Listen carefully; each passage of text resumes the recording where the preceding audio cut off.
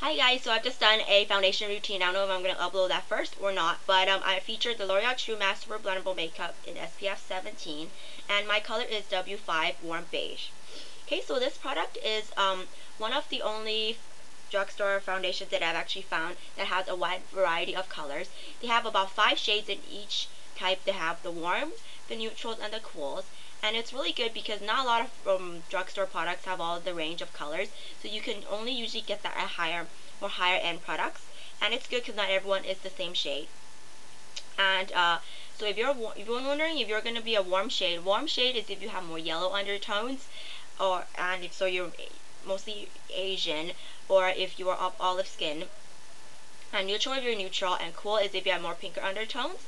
So if you want to compare to MAC, warm is NC and cool is NW for MAC, if you're wondering. Okay, and it has SPF 17, which is really good because your skin needs SPF on it.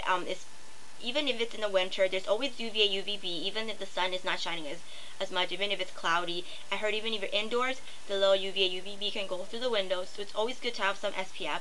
And my moisturizer does not have SPF, so this is good. 17 is good. It's good. And it is oil free, which is good for my skin because I have combo oily skin. And the thing is with this is if I put it over a mattifying foundation primer, it lasts all day and it doesn't get oily. And I have issues with liquid foundations before because they always get my skin oily even though they say they're matte. And I really like the formulation of this because it's a bit runnier, so it's easier to blend.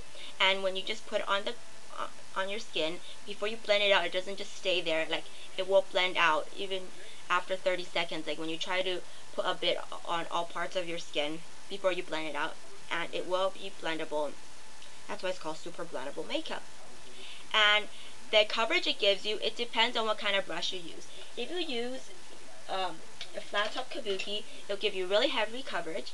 I find that if you use a brush like this, not only does it give you heavy coverage, it makes it look a bit cakey, and it doesn't even cover the pores, large pores I have here, even though this gives you heavier coverage. So it's kind of weird like that, and it doesn't really look nice. The other option is just a foundation brush, a flat one, a normal foundation brush like this. This one, it gives you okay coverage, but it's really medium coverage, I guess. It's really hard to work with though, because it's like a brush like this, and it will streak a bit, so it takes more time to work with it. If you have the patience, I would recommend you using this kind of a brush. And my favorite one, which is I've shown you in the video today, which I used, is a stippling brush. Stippling brush is best because it gives you the airbrush flawless look, and it's the right coverage for me. Even though it's not too heavy, it does cover up the parts that need to be covered up. And this foundation is said to be light to medium coverage, but again, like I said, depends on what brush you use, you can alter the heaviness of the coverage. Or I've heard some people even using this as concealer or just little touch-ups if you don't have very bad skin, if you're young starting out on makeup. Yeah. And the price ranges from around $11 to $16 in Canada, depends where you buy it. Walmart's around 11 something, and we get it at Shoppers Drug Mart, which is $16. Not Shoppers, I got London Drugs, which is about $16. I think that's how much they sell at Shoppers Drug Mart as well. But places like those, they actually have people to match colors for you. So the first time, it's okay to splurge. And the second time, when I'm gonna replace this, I probably will go to Walmart or something like that because it's cheaper. And there is a little specks in here. It's supposed to make your face luminizing.